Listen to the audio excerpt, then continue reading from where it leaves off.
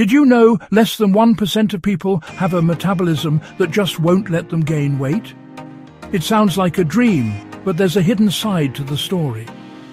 Let's talk about rare metabolic disorders that make it almost impossible to put on pounds. Ever heard of conditions like lipodystrophy or hyperthyroidism? These disorders ramp up the body's metabolism, so people burn calories faster than most of us can even imagine. Sounds awesome, right? Not really. While some people wish they could be naturally thin, living with these disorders can be tough. Folks might struggle to keep energy up or even have trouble absorbing nutrients. Sometimes it leads to serious health issues like weakened muscles or organ problems.